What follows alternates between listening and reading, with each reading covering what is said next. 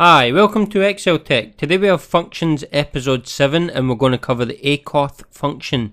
Excel's description of this is it returns the inverse hyperbolic cotangent of a number. So basically what that means is we're going to use the inverse cotangent to find the intersecting coordinates on a cotangent graph. To produce this hyperbolic cotangent graph, you will use the formula COTH equals e to the x plus e to the negative x over e to the x plus e to the negative x. We're going to enter the inverse hyperbolic cotangent values, which will search the x coordinates and return the y coordinates where the line intersects. So let's start with the first example. Let's find the ACOTH of 2. To do that, we'll work our way along the x coordinates until we find where the line intersects the number 2.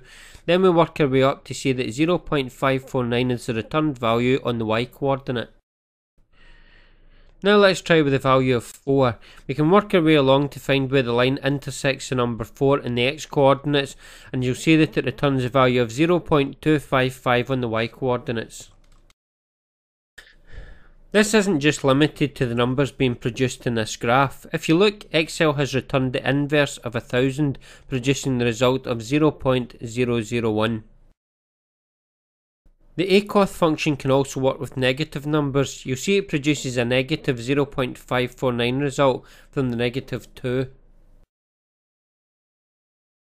You'll also notice that a hyperbolic cotangent graph never intersects the x coordinates between -1 and 1, and if we tried any of these values it would produce a number error, like in this example of 0.5.